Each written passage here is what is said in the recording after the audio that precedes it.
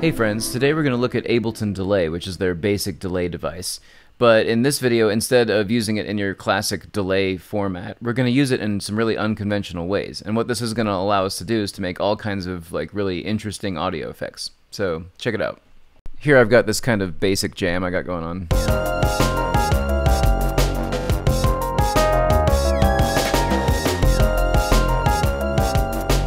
So the first effect I want to show you is the classic vinyl stop. And I've got a delay here. Just check it out. This is what the effect is.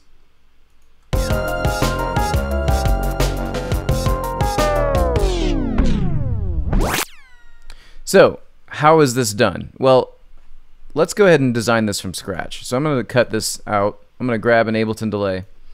So originally, delay was created by taking a tape head and feeding a bunch of tape through it and recording onto that tape, and then having another playhead later on, and that playhead would listen to what you just recorded and play back that. And then as it went back through the system, it would re-record the next thing that you played, and so on and so forth. And if you slowed the tape down or if you sped it up, you would get different amounts of delay time, okay? And that would be awesome, but the process of slowing that tape down or speeding it up would actually change the pitch. And so when Ableton implemented this new delay, they had 3 different modes that you can jump through over here, and the first one is repitch, and that's what we're taking advantage of. So if I unsync the delays so that they're free to move around, okay, basically what that means is that I can now repitch. As I change this delay time, it'll repitch the sound that's coming through it. So this is the entire mix, because this is sitting on the master track, right? So I'll turn my feedback all the way down because I don't need echoes. That's not what I'm looking for. I'm actually just looking for the pitch parts, right? So check this out. So if I have this all the way down as low as it'll go, which is 1 millisecond, check this out. I can just... right? So essentially all I'm doing is I'm increasing delay time with the repitch mode on. And the way that I pulled this off was I just made, as you can see as I move this, the automation curve is moving, so I can just... double click, make some breakpoints, and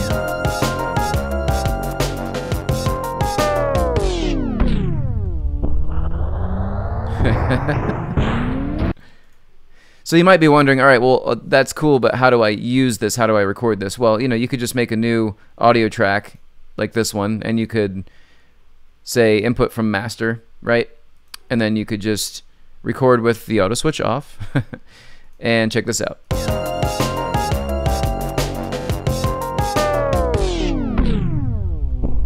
Right, so now I've got that captured. I can turn this off, and now it's just hanging out.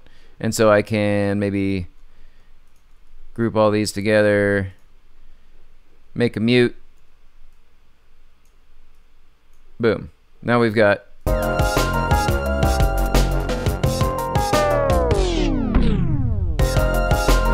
right, so now it's in the mix, okay? So that's the first move, kind of the vinyl stop effect, right? The next move I want to do is I want to look at the drums. So check this out. I have this delay plugin sitting here, okay? And I'm just going to turn it on for this second section, okay? And we'll take a look at the automation. So here's the drums. And here's this effect.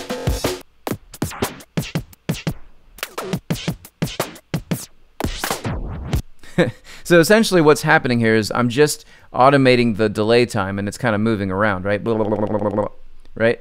So all I have to do is make a new audio track, right? I'll choose the 1 drums to go into this track, right? So I'm just feeding this track into this track. It's armed, and I'm just going to record this. So...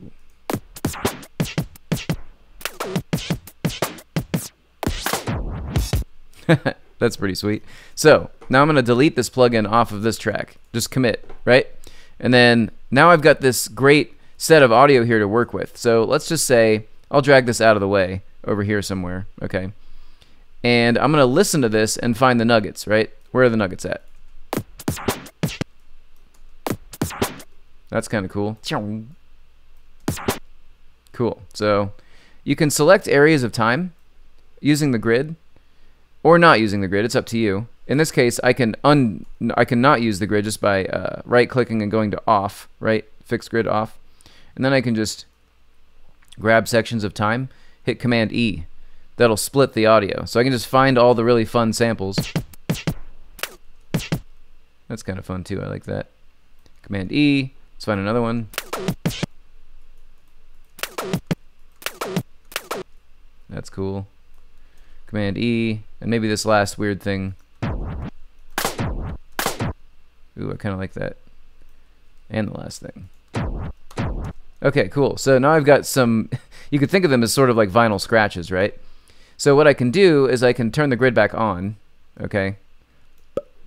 And then I can drag some of these out. These are some of the samples that I liked. And I'll just kind of place them over here. It's just good to make room for yourself, you know what I mean? Like, it's good to do this kind of work so that you can, you know, get the stuff you don't need out of your way. And it's good to work, in my opinion, it's good to work from the right-hand side, assembling what you want to use, and then dragging it into the left-hand side, which is sort of like your composition, right? So now I've got all these samples, and I can go in here, and now that the delay isn't on here, I can start dragging these samples in here, maybe where I'd want them. So in this case, I have, this is kind of cool.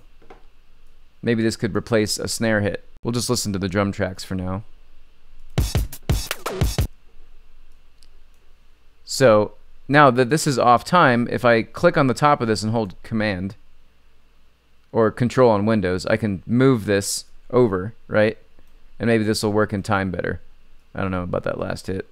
Let's find out, huh? And I know this is a little bit quieter, so I can just boost the gain, right? So now we've got nice. All right. So I'm just gonna go ahead and populate this real quick.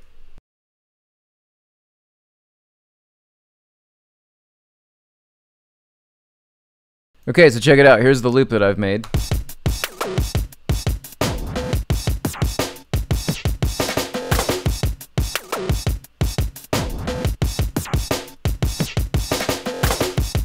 Right? So I'm just using delay and just scrambling it up. Another thing that you can do is you can just grab a delay, okay, and we'll set this up again. Repitch mode, no feedback, fully wet, turn off the sync, and now we've got our little scratcher, right? Another thing we can do is just, this track is set up to record this track. I could just record into this track and just mess with the control.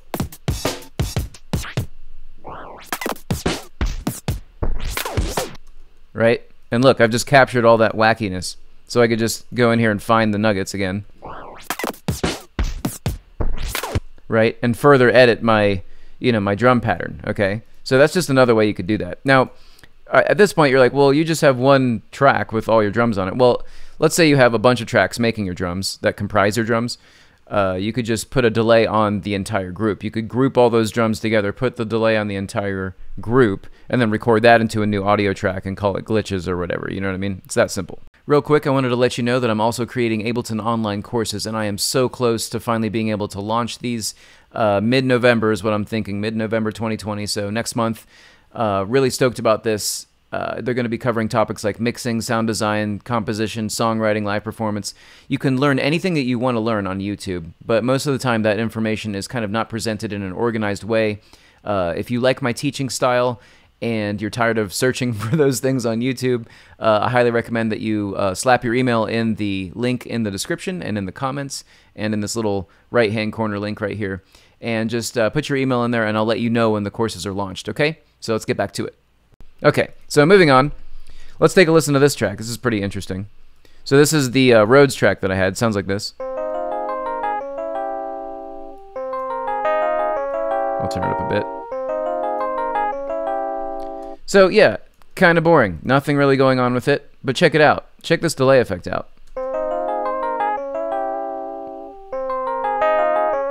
So this is like sort of like lo-fi thing going on. It's kind of cool, right? Well, how are we doing this? Well, let's go ahead and do this from scratch. I'm going to cut this out. So we're going to leave the delay on repitch mode.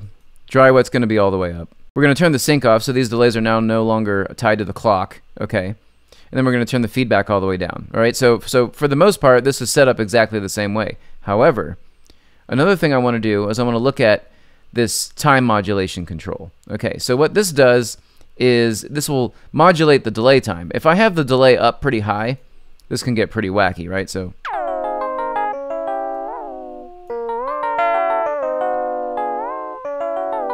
what this is basically doing is it's modulating slowly. It's using somewhat of what sounds like a skewed square wave to change, like an LFO, to change the delay time, right? And you can speed it up or slow it down. So this is what it sounds like, kind of slower, right? But then you can speed it up real fast, right? But these levels are kind of not useful for us, and this is going to push the Rhodes out of time, which is not what we want. But if we have this on really low delay settings, okay, it's going to take a lot more modulation to do this, but I'll put it kind of back at a lower speed. Check this out.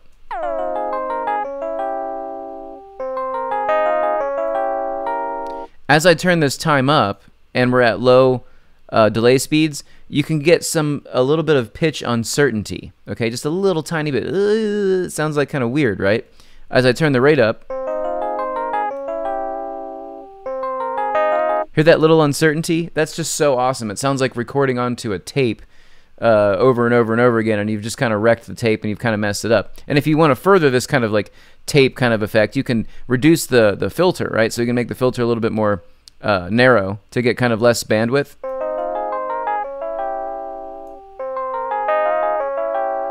Right? Now, if you increase the delay time just a little bit, it starts to really, especially if you have this high percentage here, it'll start to really move around. Kind of further making the signal worse and worse, right?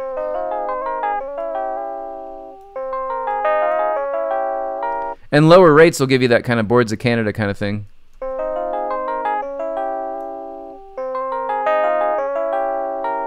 Another thing you can do is you can bring this back in with the dry wet control, and this will give you sort of like a kind of like a vintage modulation pedal sound, right?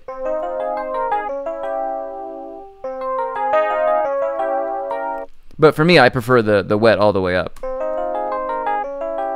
Now, because there's a little bit of delay here, right, in order to make this effect, let's say we used 5 milliseconds.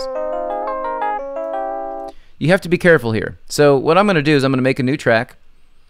Audio in from 3 electric. I'm going to record it real quick.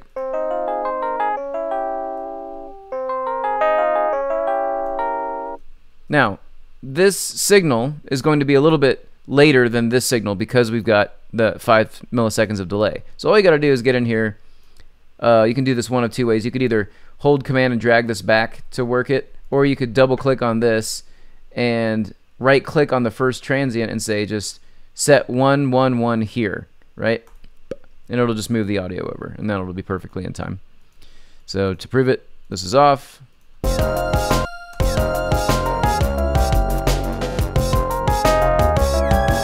Right? So check out this bass track.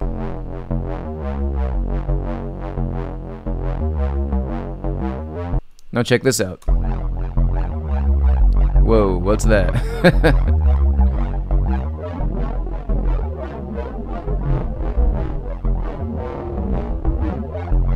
Sweet effects. What's going on here? Well, let's check this out.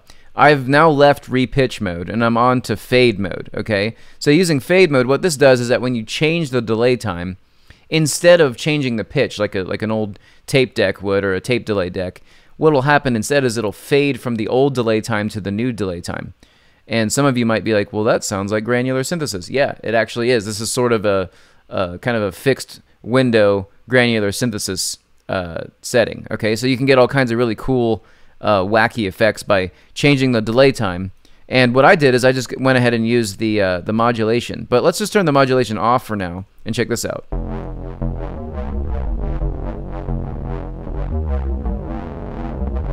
So do you see if I take this and slowly move it up,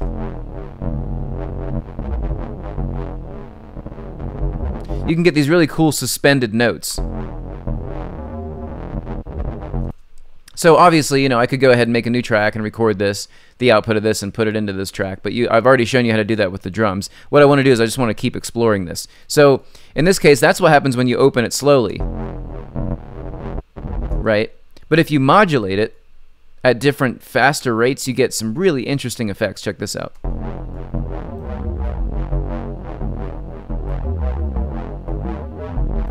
Now I'm using a lot of modulation here. Maybe we'll use like 70.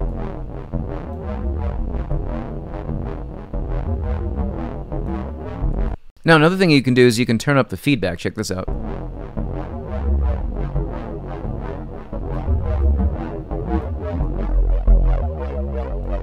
And if I turn the rate back down, that comb filtery kind of sound really starts to take over and it sounds great.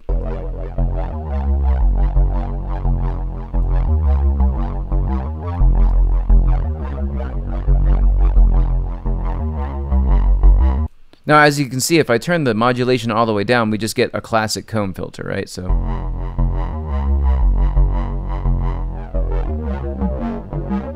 right? But if I turn the modulation time up, we're moving that comb filter around very quickly, right?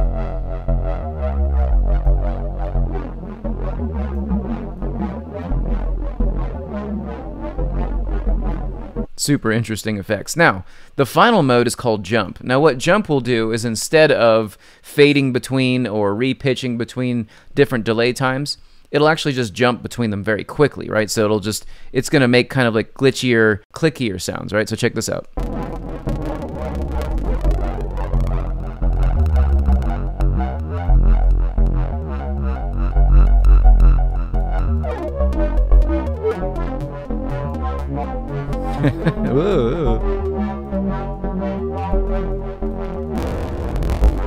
And of course, if you do these big sweeps again, you get this really cool.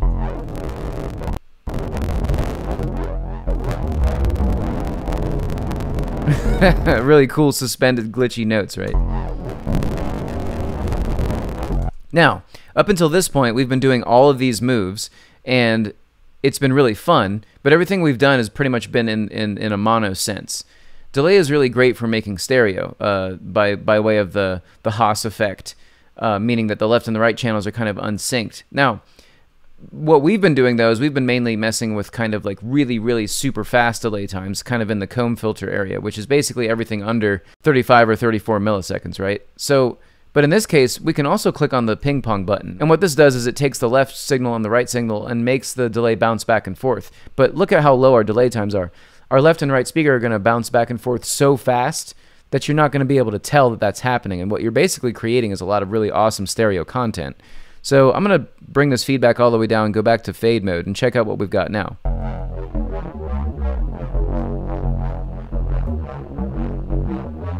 A really crazy, weird, interesting way to make stereo. So without it, and with it.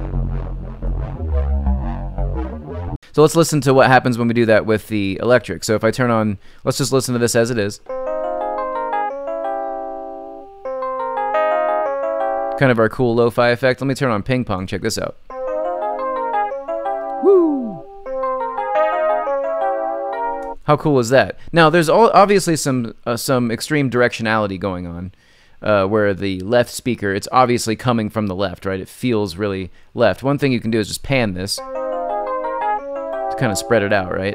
But another thing you can do that I think is much better, especially in terms of mono compatibility, is to take a utility, pull the width down a little bit, because this is super wide, right? It's probably out of almost in the out of phase area. So I'm going to turn this down to like 60%, and then I can listen to it again.